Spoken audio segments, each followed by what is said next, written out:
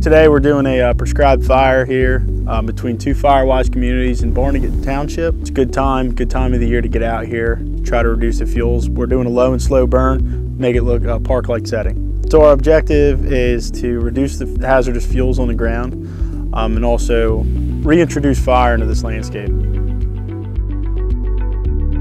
Right now, we're using our drip torches to bring the fire up this line right here. We're trying to carry this fire along low and slow. Prescribed burn is going to protect this community by reducing the fuel loading.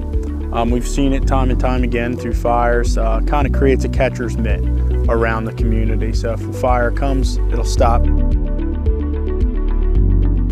Some other benefits of prescribed burning are reducing tick populations, enhancing wildlife habitat, and improving the overall structure of the forest.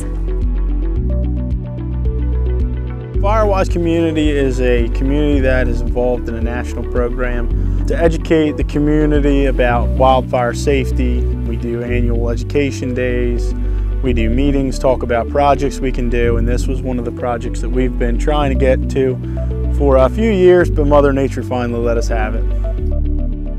The prescribed fire we're doing today is in a historic fire shed. This area has been burned many times by many large wildfires. By conducting this hazard reduction project today, we will reduce the threat of wildfire to these homes. You can find out more about prescribed burning or Firewise communities by visiting njwildfire.org.